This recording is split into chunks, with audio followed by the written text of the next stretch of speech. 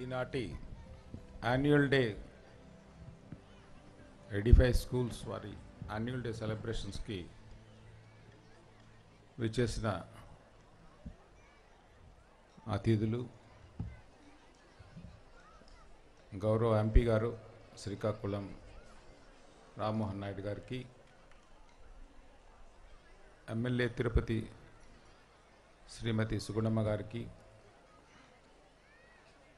ఈ school chairperson madam Sulochana గారికి, వారిద్దరి పుత్రరత్నాలైన వారికి Praneeth and Prashanth and school principal and Ranganayakulu గారికి, ఇక్కడికి విచ్చేసిన పేరెంట్స్ అందరికీ వెరీ గుడ్ ఈవినింగ్.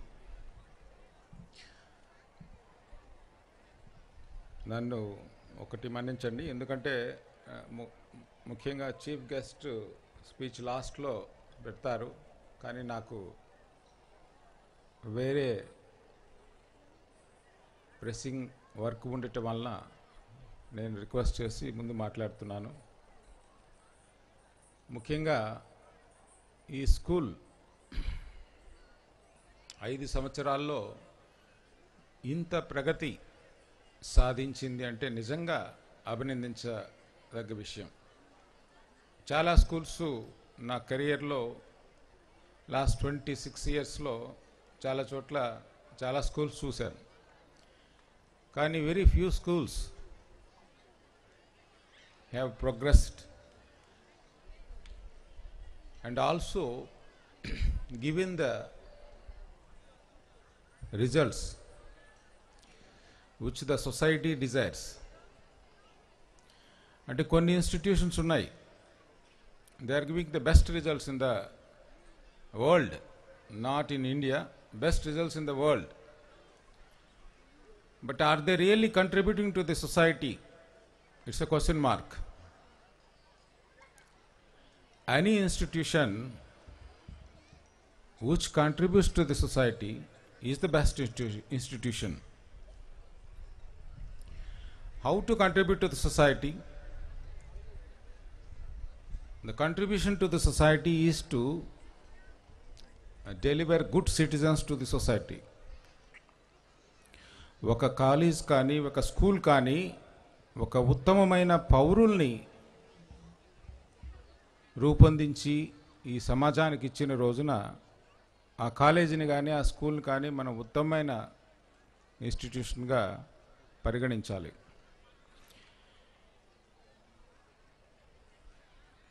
ఎందుకంటే మెషిన్ లెర్నింగ్ ఎడ్యుకేషన్ లాగా మనం ఎడ్యుకేషన్ అన్నది ఏ ఇన్స్టిట్యూషన్ అయినా కూడా ఇవ్వచ్చు, కానీ మోరల్స్ కానీ ఒక స్టాండర్డ్స్, నాట్ ఓన్లీ అకాడమిక్స్ కాకుండా కల్చరల్ ఆస్పెక్ట్స్ కానీ, ద పర్సనాలిటీ డెవలప్మెంట్ కానీ ఏ విధంగా డెవలప్ చేస్తారు అన్న దాని మీదే ఆధారపడి ఉంటుంది.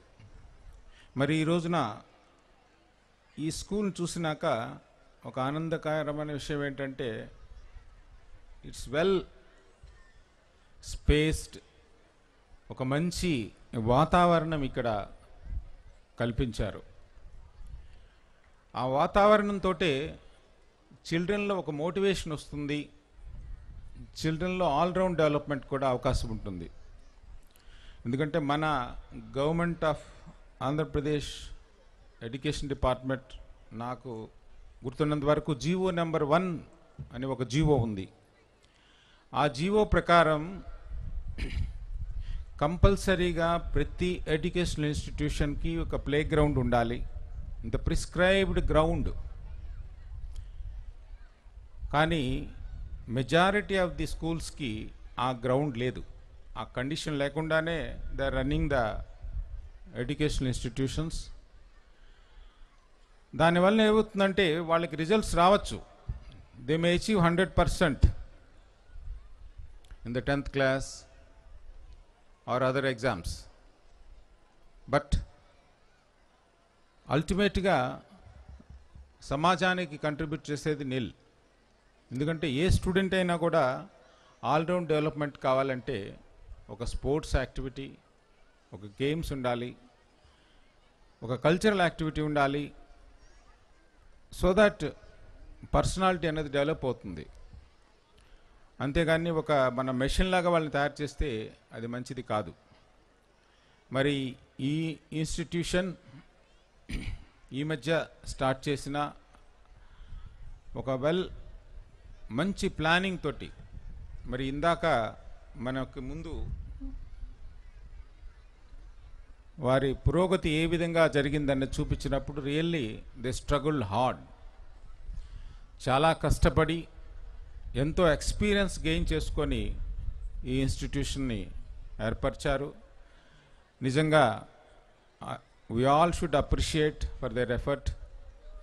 అండ్ ఈ స్కూల్ ఇంకా మంచిగా ప్రోగ్రెస్ అవ్వాలని ఆశిస్తున్నాను. అదేవిధంగా పేరెంట్స్ కూడా ఒక మ్యాడ్ కాంపిటీషన్లోకి మనం మన పిల్లల్ని నెట్టకూడదు. దెర్ ఈస్ నో హరీ. ఇమ్మీడియట్గా మన వాళ్ళు సక్సెస్ అవ్వాలి, ఒక ఐఐటిలో సీట్ తీసుకోవాలి, ఒక మంచి డాక్టర్ అవ్వాలి అన్నది ఎక్కువగా మన ప్రాంతంలో ఎక్కువగా కనపడుతుంది. ఏ తల్లిదండ్రులకైనా కూడా వాళ్ళ పిల్లలు బెస్ట్ ఉండాలి అన్నది కలలు కంటంలో తప్పు లేదు. బట్ బెస్ట్తో పాటు బెస్ట్ హ్యూమన్ బీయింగ్గా కూడా ఉండాలని మనం ఆల్వేస్ కలలు కనాలి. దానివల్ల వాళ్ళకి ఆ స్ట్రెస్ అన్నది ఎంతవరకు తీసుకోగలుగుతున్నారు అన్నది మనం ఆలోచించాలి. ముఖ్యంగా మారుతున్న ఈ సమాజం, సొసైటీ, ఇండియన్ సొసైటీ, ఎందుకంటే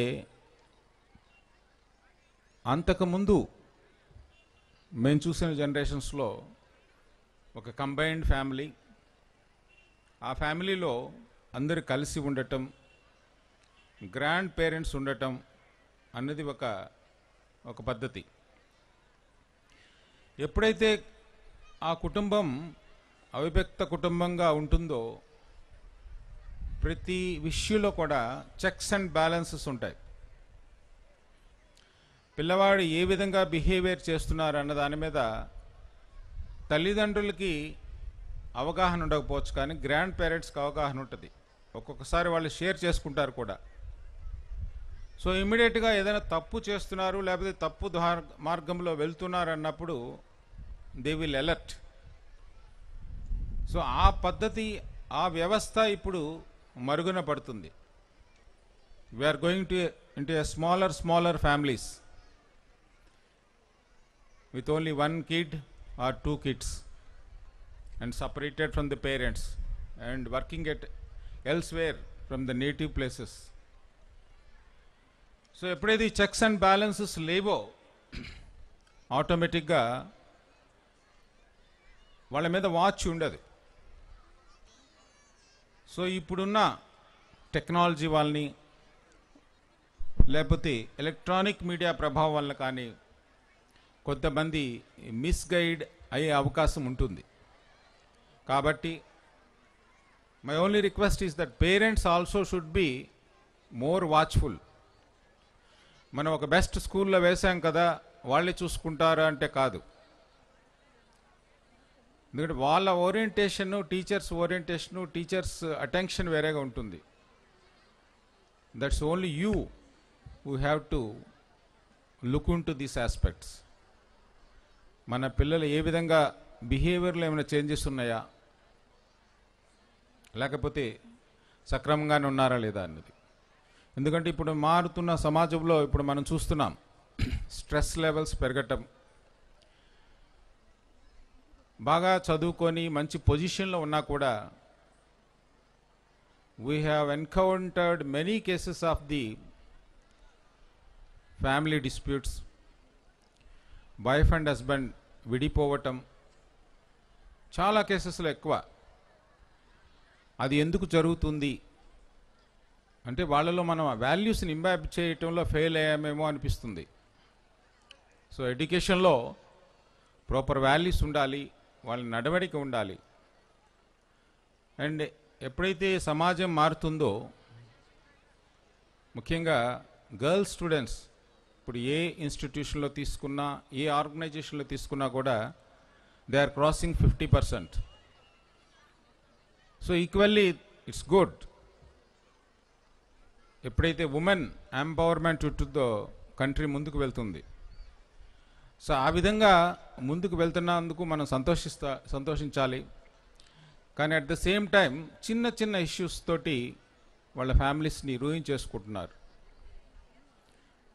ఎగోయిస్టిక్గా మనం అంటే I'm also earning equally same amount are more than my husband అనే యాటిట్యూడ్ కొంతమంది, దట్స్ గుడ్, బట్ అది it should not ruin your life. ఇటువంటివి ఎక్కువ మనం ఎన్కౌంటర్ చేస్తున్నాం. సో ఇవన్నీ కూడా మనం మారుతున్న సమాజంలో ఏ విధంగా టెక్నాలజీని మనం ఎంతవరకు ఉపయోగించాలి, టెక్నాలజీలోంచి మనం ఎంతవరకు తీసుకోవాలి. We should take all the positives but not all the attractive negatives. మన కల్చర్ని మనం మర్చిపోకూడదు. ఆ కల్చర్ వల్లనే మరి ఈ రోజున ఇండియా ఒక గ్రేట్ కంట్రీగా ఉంది. మన స్ట్రెంగ్త్ కూడా ఇప్పుడు మన కల్చర్, మన యూత్. దాన్ని మనం కాపాడుకుంటూ ముందుకు వెళ్ళాలి. అదేవిధంగా ఈ స్కూల్ మరి ఇప్పుడే వాళ్ళ రిపోర్ట్ చదివారు, annual reports. It's so lengthy, it covered all aspects. ఒకవేళ ఏదన్నా మేము సజెషన్ కానీ లేకపోతే ఈ విధంగా చేయండి ఇంకా బాగుంటుందన్నా కూడా ఏ పాయింట్ నాకు దొరకలేదు. So it's good. అదేవిధంగా ప్రోగ్రెస్ అవుతారని, కమర్షియల్గా మాత్రం ఎప్పుడు కూడా ఒక ఎడ్యుకేషన్ ఇన్స్టిట్యూషన్ నడపకూడదు. ముందుకు వెళ్తూ ఒక ఆల్రౌండ్ డెవలప్మెంట్ స్టూడెంట్స్లో తీసుకొస్తూ we are producing the best students అన్న పేరు తెచ్చుకుంటారని ఆశిస్తూ, I wish all good luck to the Edify school, to the management, especially the Praneeth. ఎందుకంటే ప్రణీత్ ఈ ప్రోగ్రామ్కి నా గురించి ఆల్మోస్ట్ ఒక 1 month నుంచి నా వెంటబడ్డాడు. సో ఎంతో బిజీ షెడ్యూల్ ఉన్నా, ఎందుకంటే మీ అందరికీ తెలుసు ఎస్టర్డే నుంచి మనకి వీ హ్యావ్ వైకుంఠ ఏకాదశి బందోబస్తులో ఉన్నాము. నిన్నటి దాకా కూడా Indian science Congress prime minister visit. అయినా కూడా after seeing his video on the school I came, and I wish that the school should progress and it should become not only the best in Tirupati or best in Chittoor, best in AP. So I wish him all good luck, and I wish all good luck to the children and to the parents. Thank you very much.